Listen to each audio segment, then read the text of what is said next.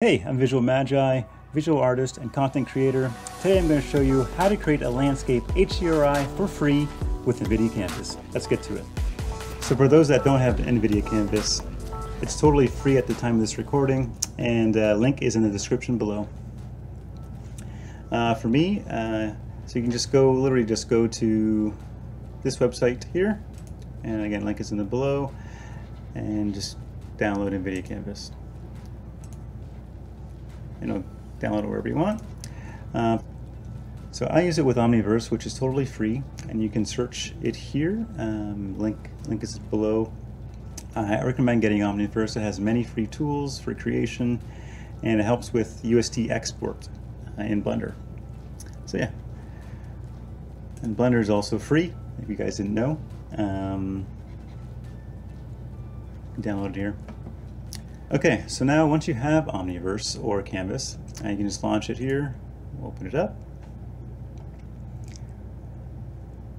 Now once it's open, we can go into the panorama, the beta version, continue. Alright, so once it's loaded, it kind of gives you a blank slate here. Now later you just start going to it. So let's go here, we'll add some clouds.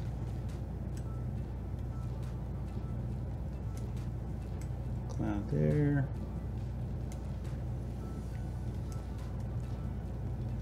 And cloud there. Alright, so now I can go new layer. We'll add some mountains. I'll make this a bit bigger. Oops. Make that a bit bigger. Gives you some mountains here.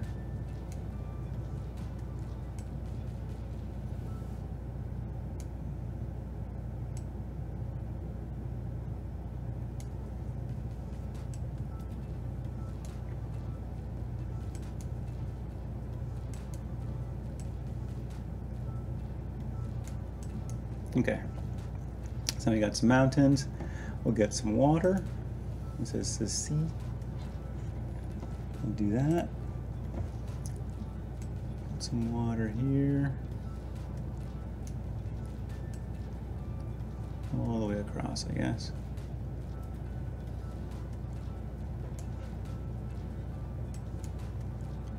So it's important to note that what you do on kind of the left of things, especially in the foreground, you want to do it at the same time at the right. That way it kind of evens out for your HDRI. Okay, so we got water. We'll put some, let's do some flowers. Quickly, let's do some flowers here. We're going to do some flowers on the left.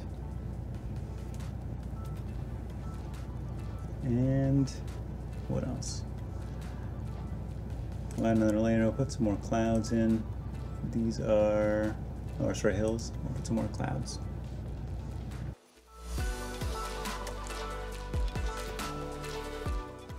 Cool. All right, so now you got different layers. We can delete or whatnot. So this is so literally I'm done. Now that I'm done, we can just go to the export. So we'll export this wherever you want. So we'll put this in, say, Canvas. We'll export, name it Text 1. And so now we have this as an HDRI. Easy and quick. Now this is the beautiful part. So once you have scene done, we can go into different modes. So we can go to like a night, I didn't tell you the mode, but like a moody mode, night brighter mode, all these different ones. So literally you have at least 9 to start with, different HDRIs, and then you can do variations of each one. And I think it goes up to 10 variations. So literally you have 90 HDRIs you can create from this one image. It's pretty awesome. So I'm gonna choose, let's go, which one do I want? I like that one. So we'll do that one, we'll export that. Oops. Go to Canvas, we'll go to B2. Okay, so now let's get into Blender.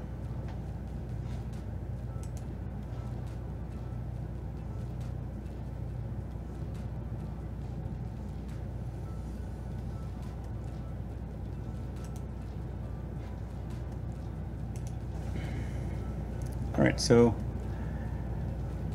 now that we're in Blender, literally just go to our map, we'll go to Environment, Texture, open Canvas,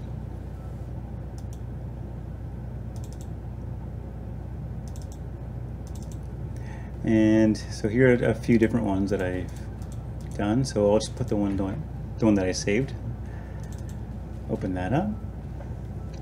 We'll give this guy a texture 2. I'll make just the roughness down, metal up, and if you press Control say 2, it gives it a subdivision in the modifiers. So Control 2. All right, so let's go to our scene. Let's put this up a bit more. Take a look at it.